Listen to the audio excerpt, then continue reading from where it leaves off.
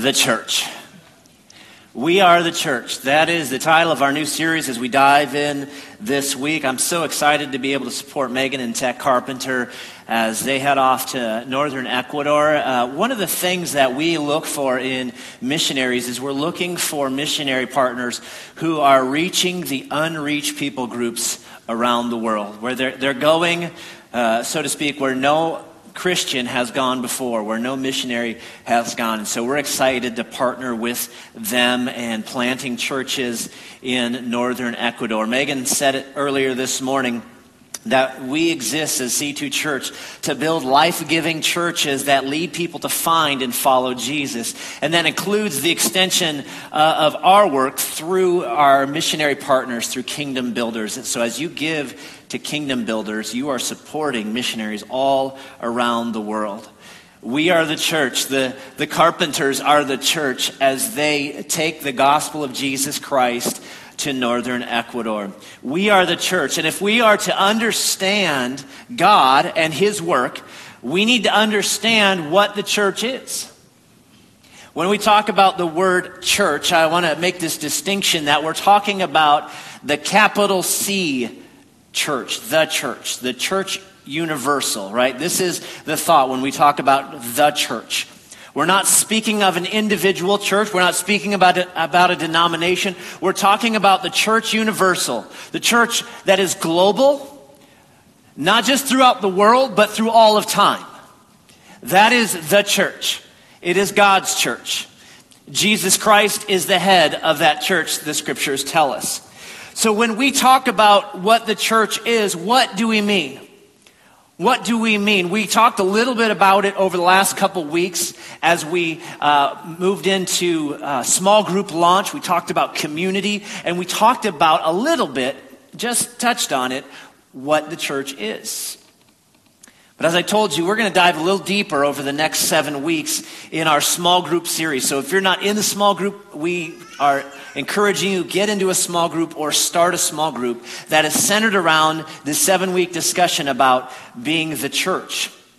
So what do we mean when we talk about the church? I grew up in the church. I was actually told, Megan, when I went to Venezuela for the first time, I was training with a seasoned youth pastor, and we were working through how we would share our faith in another country. And he warned me to be very careful about using the phrase, I was born in the church. Now, we would all assume that meant that you just grew up in the church or and that kind of thing, where you just went to church your whole life and it was part of your normal rhythm.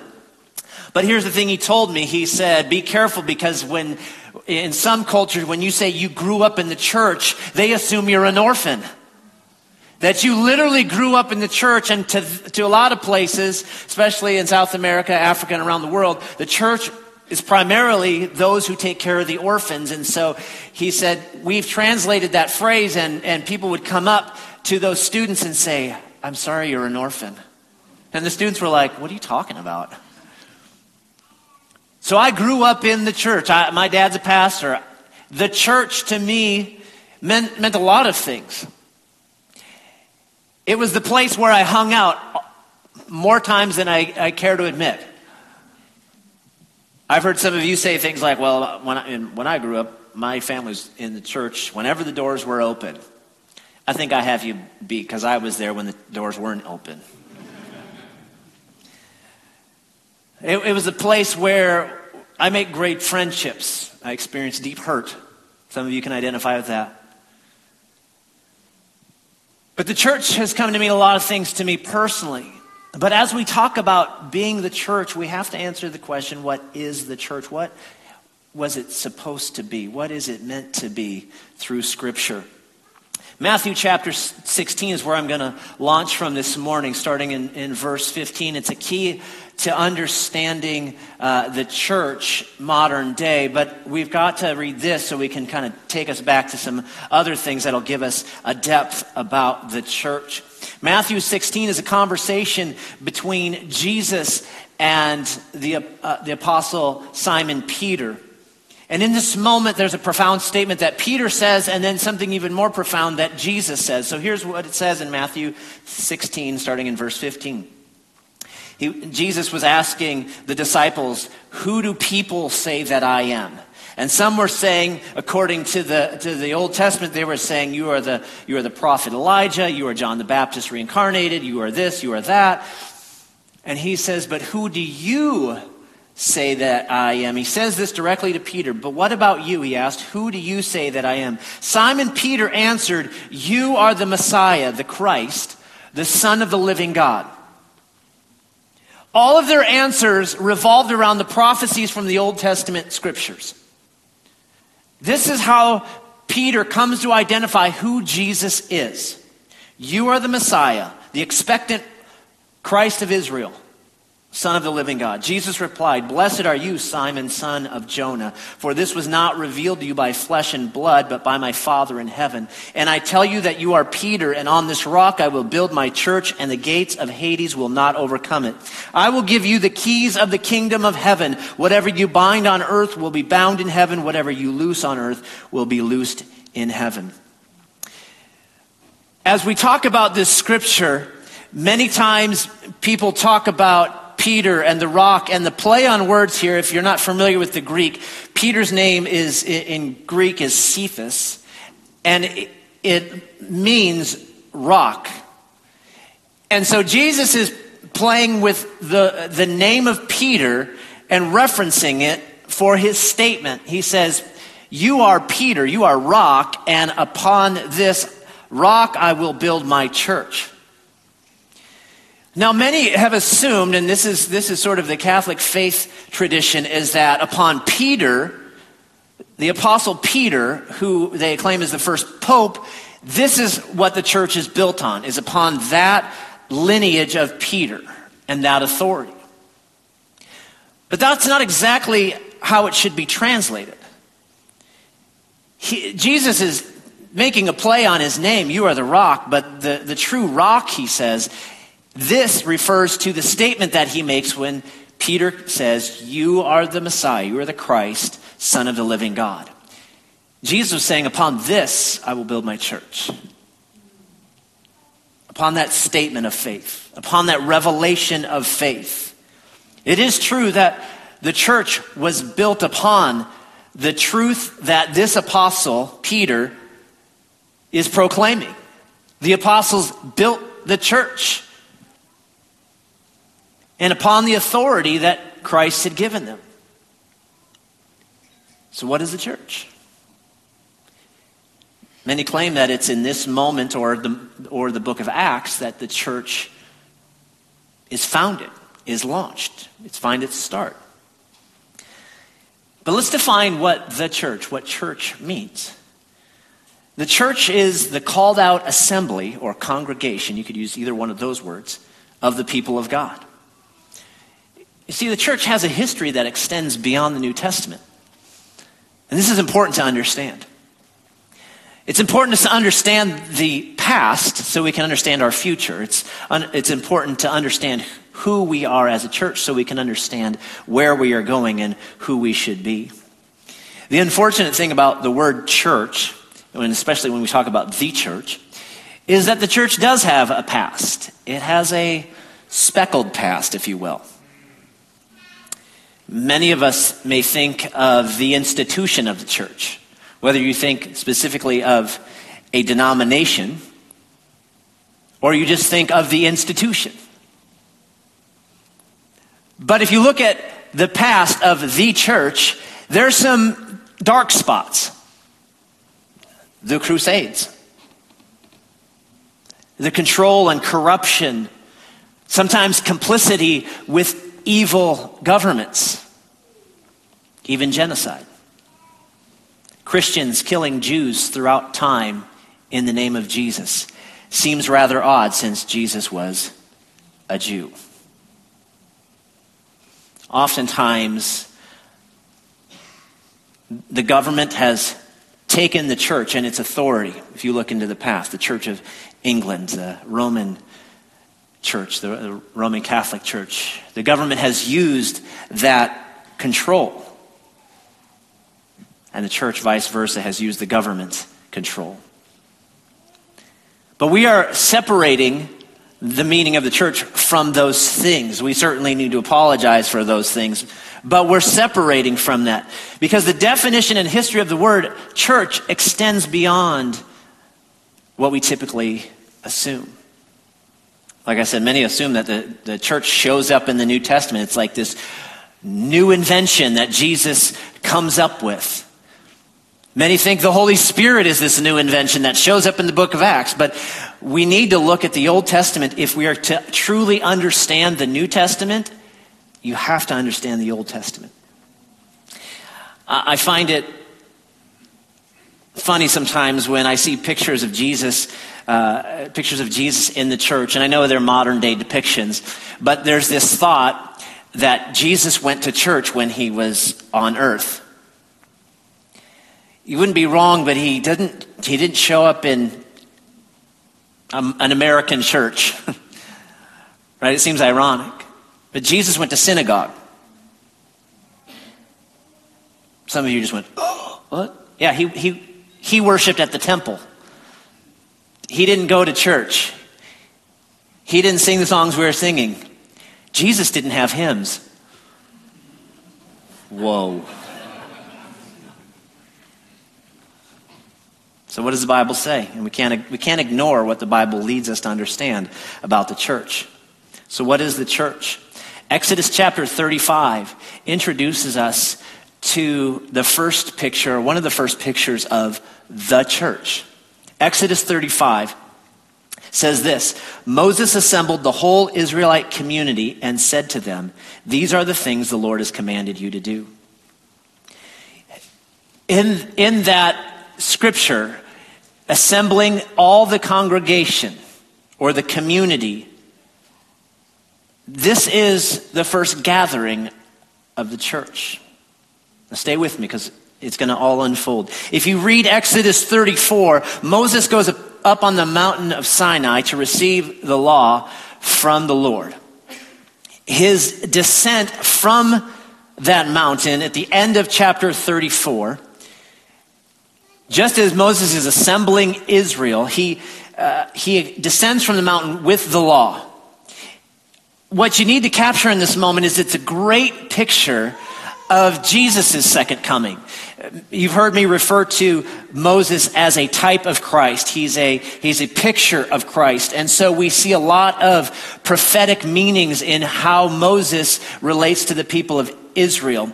Jesus is a greater Moses, it's been said. Many theologians will say that.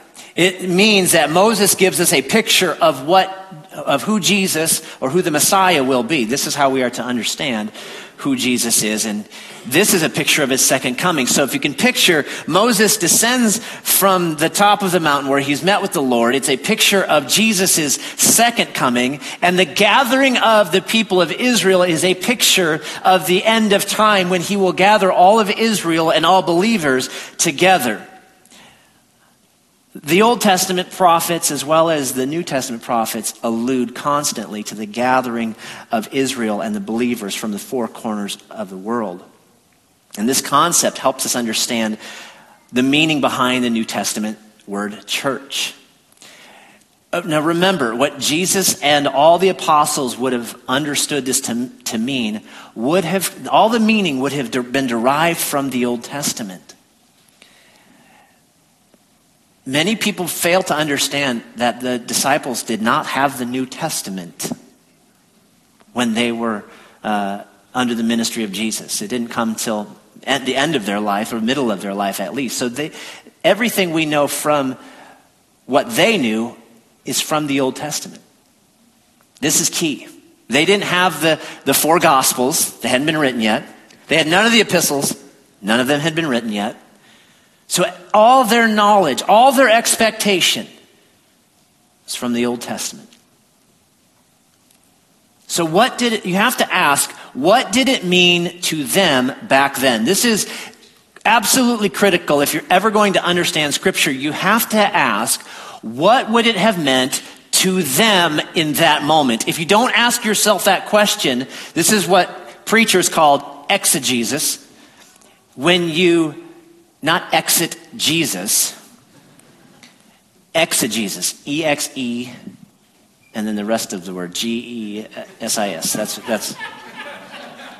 They didn't grade me on spelling the word. It means you are understanding the original context of the scripture. Who was it written to? Who was it written by? When was it written? What was going on? What would they have understood it to mean in that moment that they would have read it or heard it?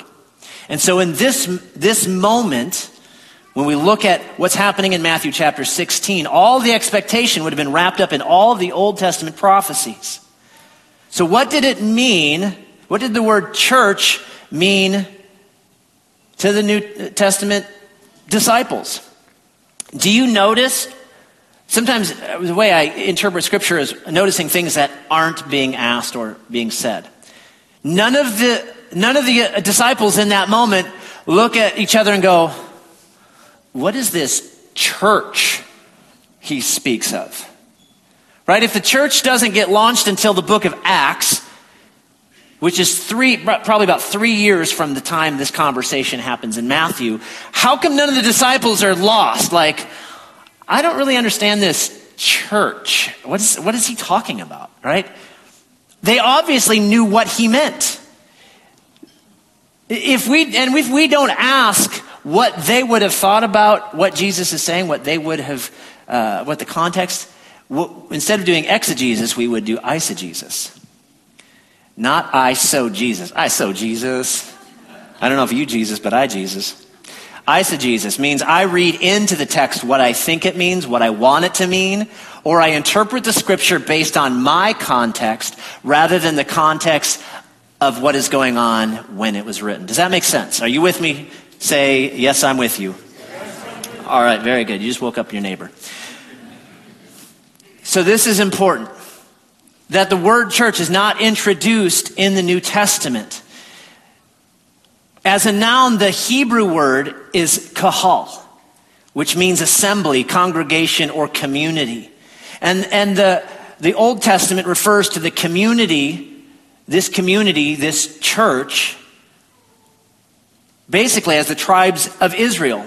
That's the assembly. That's the original church. And this is a common biblical term throughout the Hebrew scriptures.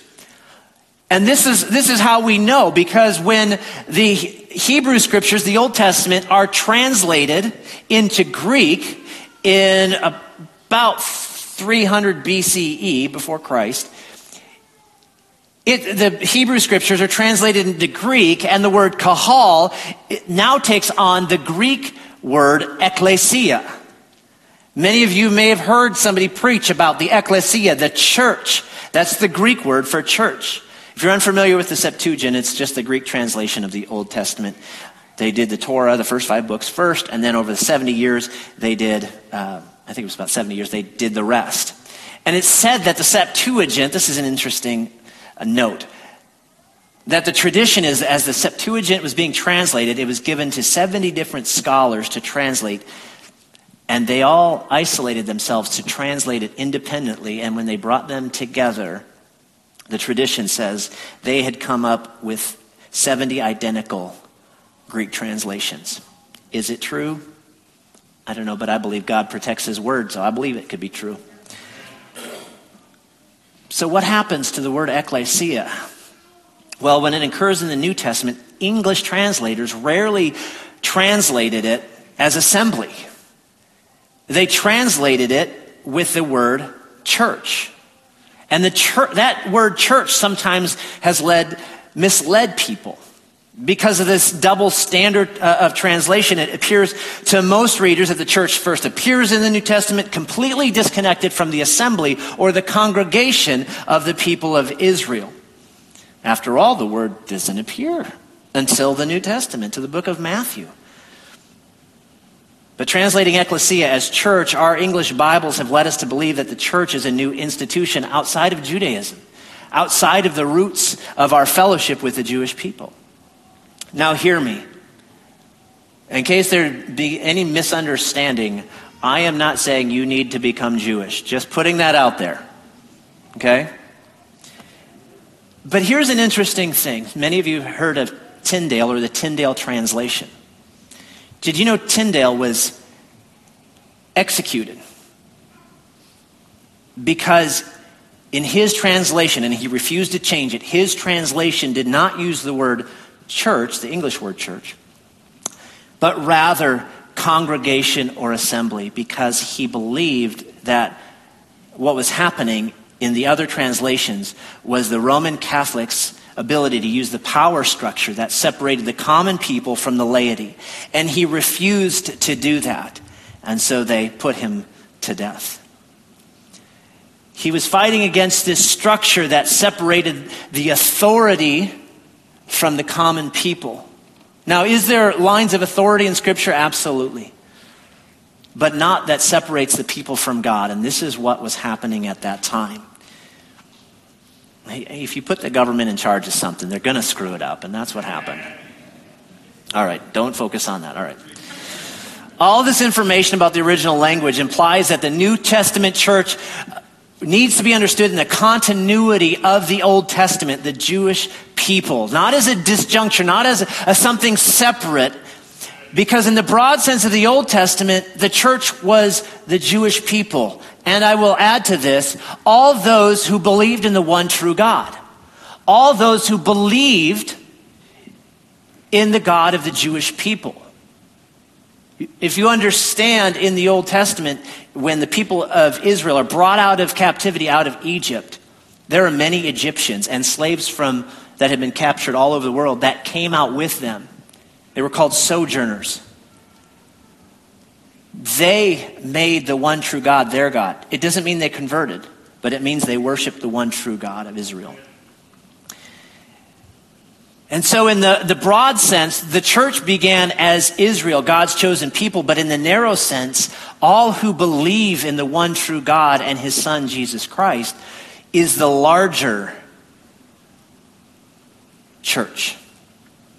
All who cast their allegiance upon him are the church. What I found interesting is in an article by Gary DeMar, he writes the article called "The Church is All Over the Old Testament." He says something profound. I think this is important. Dispensationalists, if you know what dispensationalism is, it's the belief that there are eras within the Bible, and one was the law, one was grace, one was Israel, one is the church, and that those are separate things. It's an error in theology, in my opinion. As it says, dispensationalists continue to spread the false claim that the church is something new in the New Testament. As a result, dispensationalists make a distinction between Israel and this supposed new entity called the church. The argument goes something like this, he writes. When Israel rejected Jesus as Messiah, God stopped dealing with Israel and started with something that was unknown in the Old Testament, the church. He goes on to say, first of all, Israel did not reject Jesus as the promised Messiah.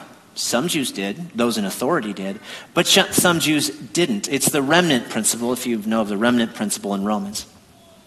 After all, the gospel was first preached to the Jews in Jerusalem from every nation under heaven. So Jews from around the world had converged on Jerusalem and heard the gospel preached to them. The first converts were Jews. Peter's message was directed to the men of Judea and all who live in Jerusalem and the men of Israel.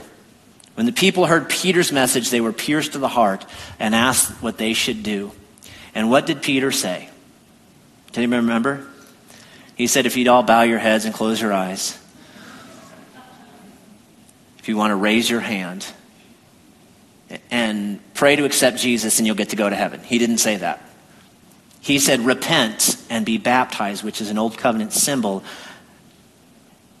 in the name of Jesus Christ for the forgiveness of sins, right? This is the beginning of something new, but not new at all.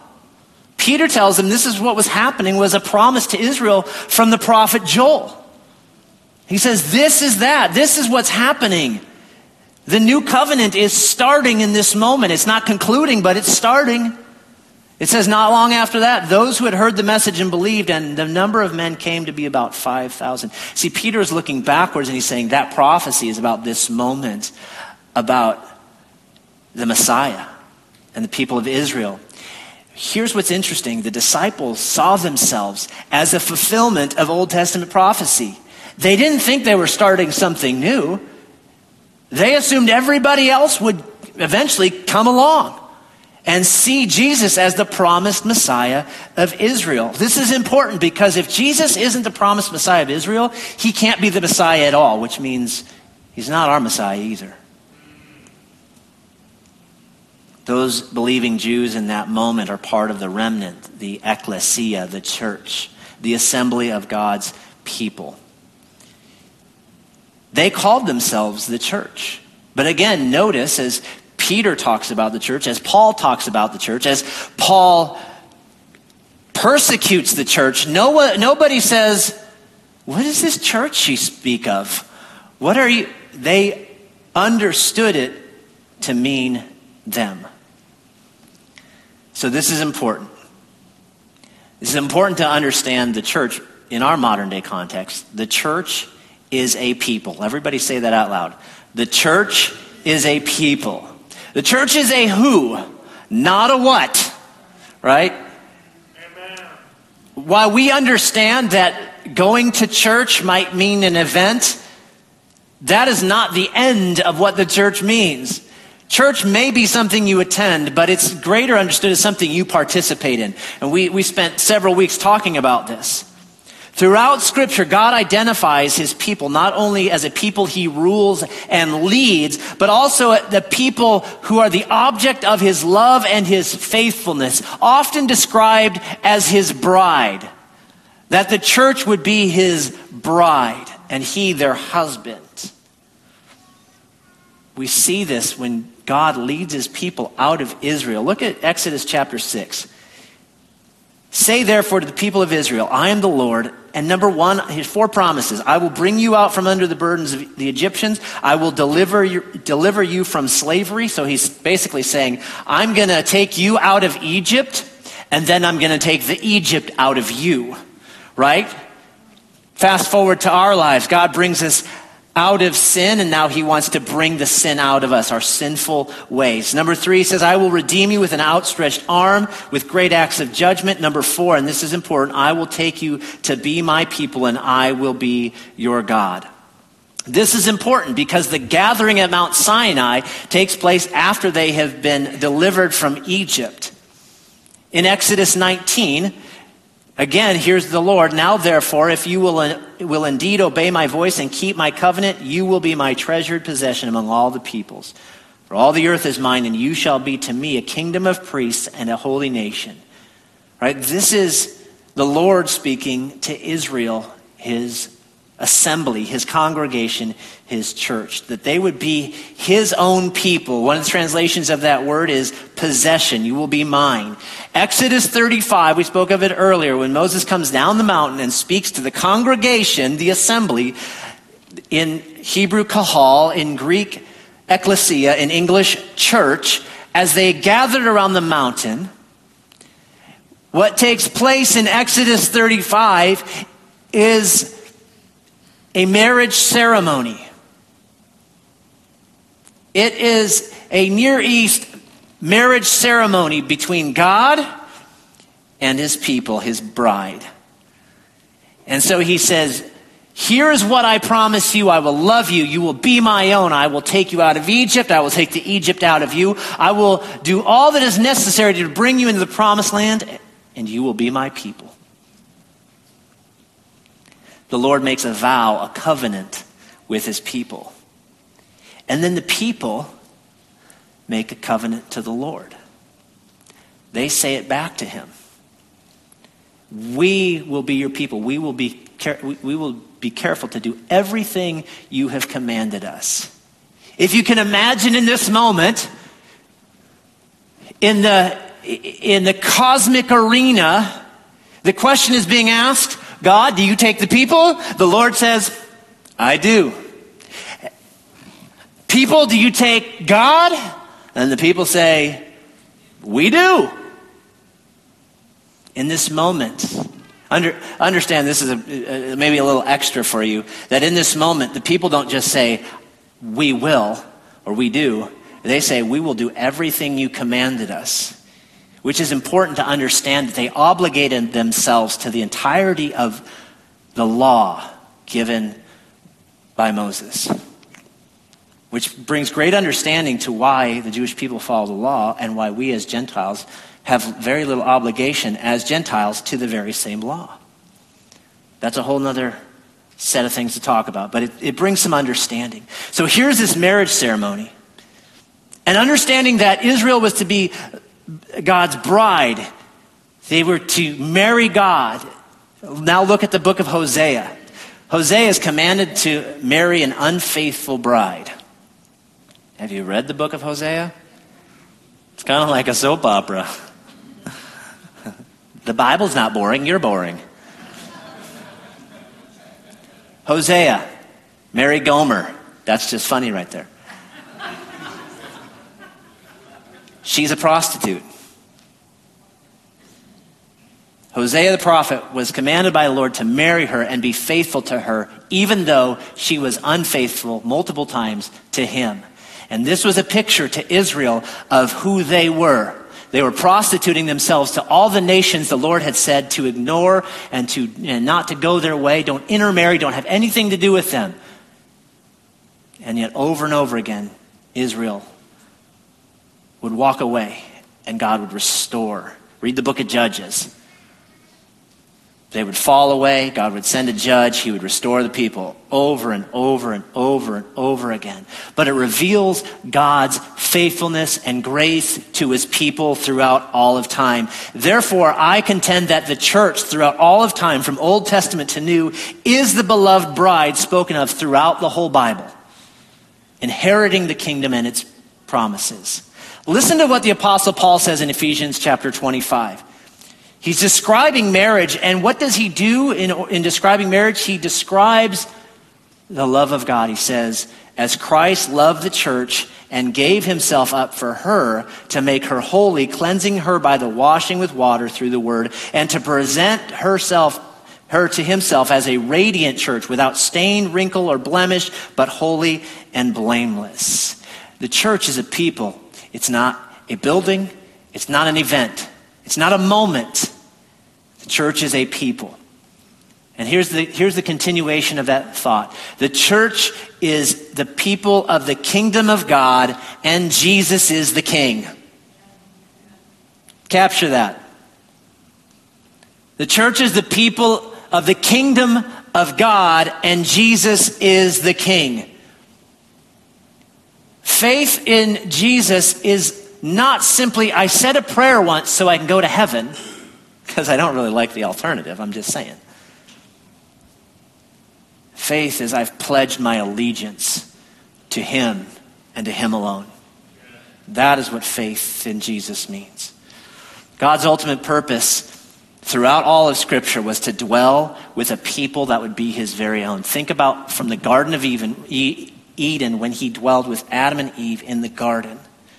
Throughout all of time, he longed to dwell with his people. We are told that at the end of all of it, after 1,000-year reign of Christ, where Christ is cleaning up the earth and ruling, reigning in peace over all the earth, at the end of that, Paul the apostle tells us in the New Testament, Jesus turns over the kingdom of the world to God the Father. And what's the picture we get in Revelation? God comes and dwells with his people. Isn't that a beautiful picture?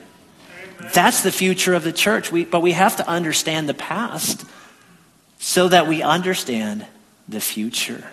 The church is the subjects, if you will, of the kingdom of God. The kingdom is the object owned by the king. Do you understand that? If there is a kingdom, there has to be a king. When Jesus came preaching, he didn't preach specifically the gospel as we preach it. Pray a prayer, go to heaven. Jesus didn't say that. What did Jesus preach? He preached, the Bible says, he preached the kingdom. Repent, for the kingdom is near, or the kingdom is here, right? The king is proclaiming, I'm here. Wherever the king is, there's the kingdom, right? Does that make sense? The disciples would have heard him preaching the kingdom and would have understood it through the terms of the Old Testament. So how are we to understand it today? it's important that you understand this. We don't believe in replacement theology where the modern day church, specifically American church, we don't replace Israel. Because if we replace Israel, then that means God is not faithful. So instead of believing in a kingdom that is being replaced, think of it as a kingdom being expanded.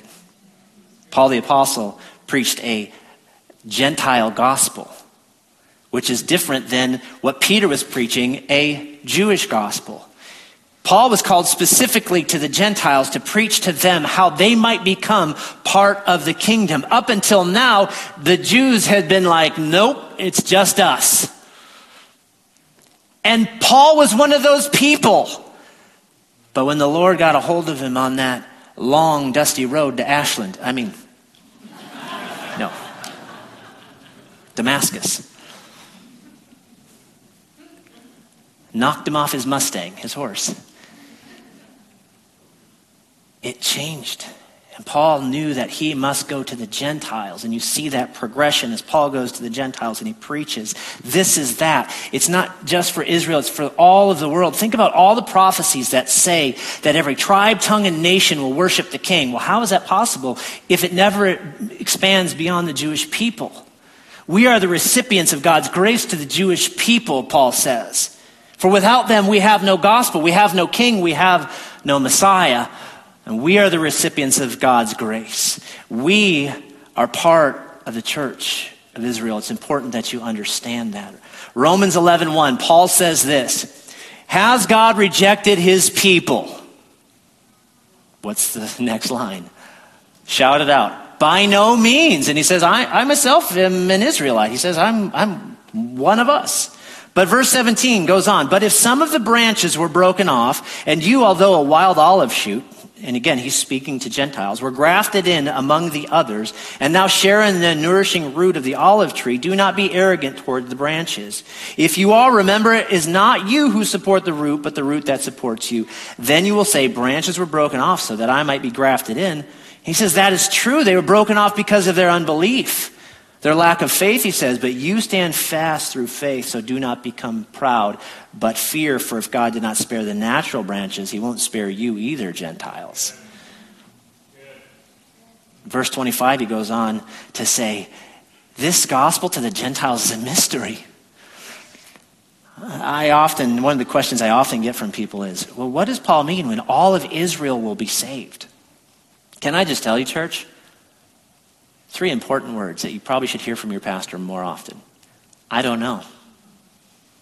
I don't know that I understand all of it. I do understand that God is a mystery and has a mysterious plan that I don't quite grasp all of it. But I do know this: God is at work and God has a plan. In Ephesians 3:6, Paul goes on to say this: the mystery is that the Gentiles are fellow heirs, members of the same body and partakers of the promise in Christ Jesus through the gospel. Through the gospel, the Gentiles are heirs together with Israel, members together of one body, sharers together in the promise in Christ Jesus. So the church is the people of the kingdom of God, the called out ones, the ones that are separated out. That's what the church is. We are separated, and we are the kingdom of God, together with every believer around the world. And here's something that Romans says. As part of the kingdom, don't be conformed to the ways of this world, but be transformed by the renewing of your mind so that you can walk in the ways of this kingdom. 1 Peter 2:9 says, but you are a chosen people, a royal priesthood, a holy nation, God's special possession, that you may declare the praises of him who called you out of darkness into his wonderful light. Very similar to what we read in Exodus, right? In Exodus 19, you will be a kingdom of priests and a holy nation. Revelation 1:6 says this: and he has made us to be a kingdom and priests to serve God and the Father. Listen to how all of this overlaps with what the Old Testament has said and promised. The thing is, we tend to individualize salvation so much that we see God's work as all about me, right? And salvation, faith in Christ, is an individual, personal decision. It is true that God loves you personally. But here's where this theology of personal salvation gets a little errant, is that we tend to individualize it so much that we don't look at the big picture. That God is at work saving a people that will be his very own, the church. I've heard it said, if you were the only one on earth, Jesus still would have come. Totally true. But that's where that stops, right? The fact is, you aren't the only one. I'm not the only one. God is doing a work to bring his kingdom in the fullness through the people of God. And it's always been about his people. From the beginning of time till now, it's been about a people that would be his very own. And we, as Gentiles, non-Jewish people, got grafted in to the promises that were Abraham, Isaac, and Jacob's. And he's creating a people that will be a kingdom to priests to him. Listen, this is the last thing this morning. The church is a people in process. We are all in process. This is not an excuse for you to use for you to go on sinning, okay? I've heard people say, well, I'm not perfect. I'm in process. We're all in process. Yes, we are. So you better look more like Jesus tomorrow than you did today, because that's the process. The Bible calls it sanctification. That the moment you receive Jesus, you place your allegiance on him and him alone. The Bible says you are sanctified in that moment. You are made clean and you are made whole. But the process of sanctification continues as you live your life. So it's a now and not yet. You are sanctified, but you're not completely sanctified. You're not fully sanctified until that moment you pass from this world into the next. It's the same thing about the kingdom of God. The church is the kingdom, and the kingdom is the church, but today's church is not the entirety of the kingdom. We are a kingdom that's now and not yet. We can't compare the church now to what it should be, the beautiful bride without blemish or spot. We're not there yet, but we will be. We're not the fullness of the kingdom or the fullness of the new covenant yet.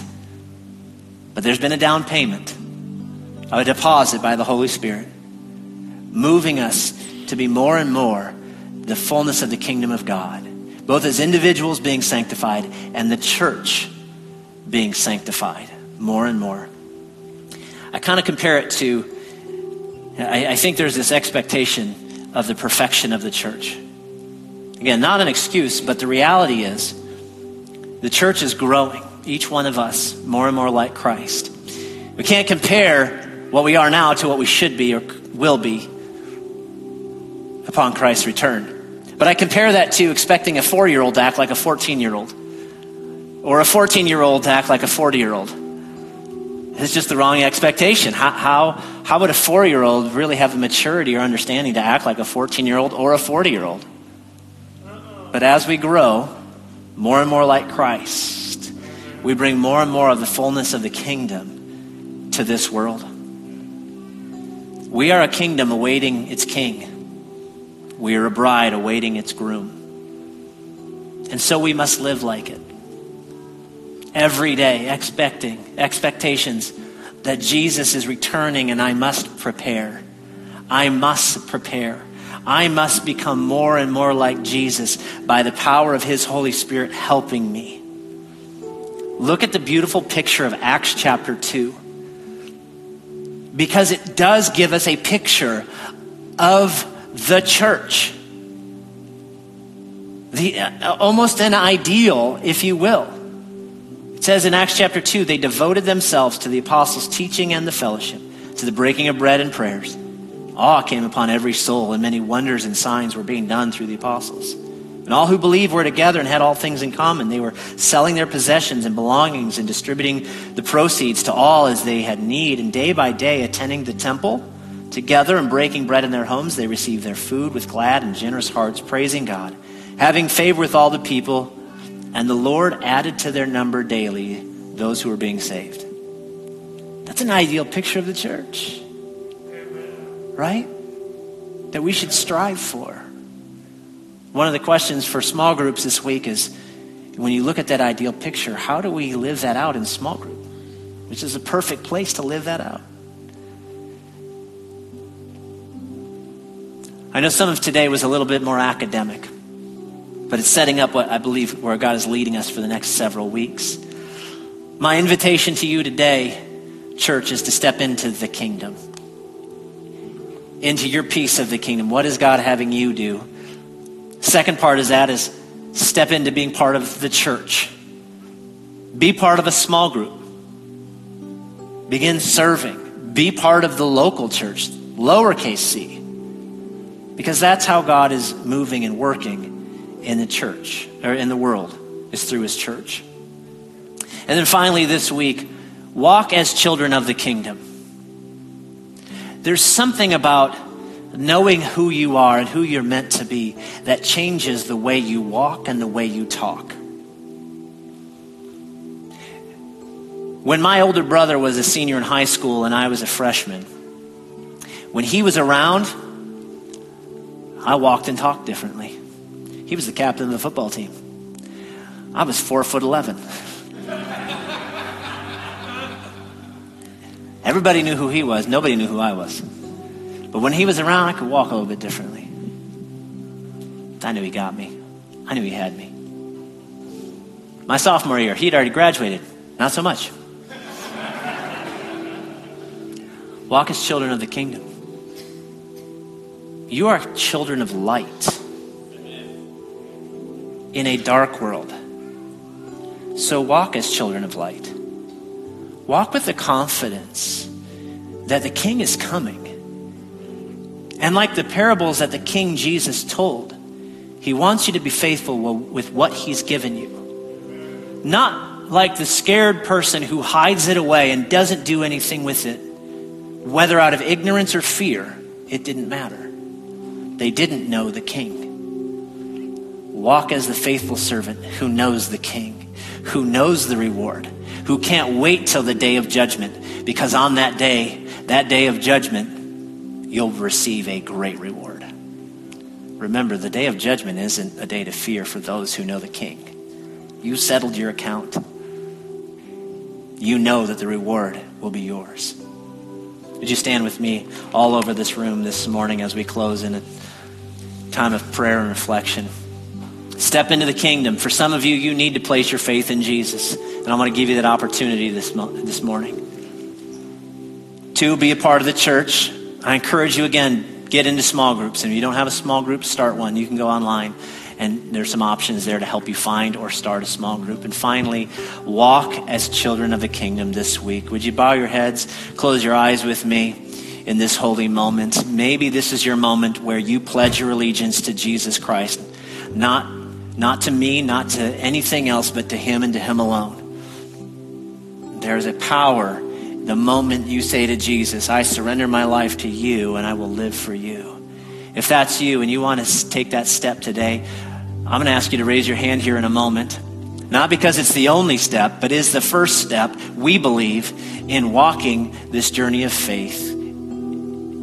So if that's you this morning, no one's looking around, but I'm going to have you raise your hand because I want to pray with you, and all of us are going to pray together. If that's you, when I count to 3, would you simply just raise your hands, and then you can put it back down. And then we're going to pray a prayer together. We'll give you some next steps. But if that's you, I'm going to count to 3, and would you be bold enough to raise your hand? 1, 2, 3. Is that you this morning? Would you lift your hands all around this room with other people? Thank you, sir. I see your hands. Somebody else? Anybody else?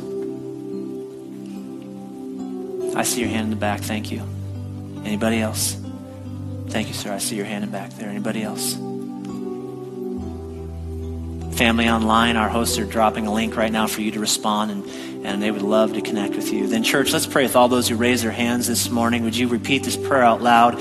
And hopefully it will reignite your faith as well. Say, Dear Heavenly Father, thank you for loving me so much that you sent your son Jesus to live the perfect life that I could not live. He suffered in my place, and he died to pay my sin debt. But thank you that he rose again to give me new life. I receive that new life. I ask you to forgive me of going my own way and help me to go your way. In Jesus' name. Church, I'd love to pray with you this morning. Father, in the name of Jesus and by the power of your Holy Spirit, would you help us to live as your church, as the kingdom that is being revealed more and more each day, that your kingdom would come here and now, as even Jesus prayed. Your kingdom come, your will be done here and now on earth as it is already being done in the kingdom of heaven. Father, fill your people with the power of your Holy Spirit and the fire that we need to walk in a dark world as children of the light. Would you cause fear to be pushed out and replace it with a new level of faith, Father, this week. A new level of faith to understand that our identity is grounded in who you are and what you've called us to be. Father, I speak and release that favor and that blessing as we walk as your children this week. In the mighty name of Jesus, I pray. Amen.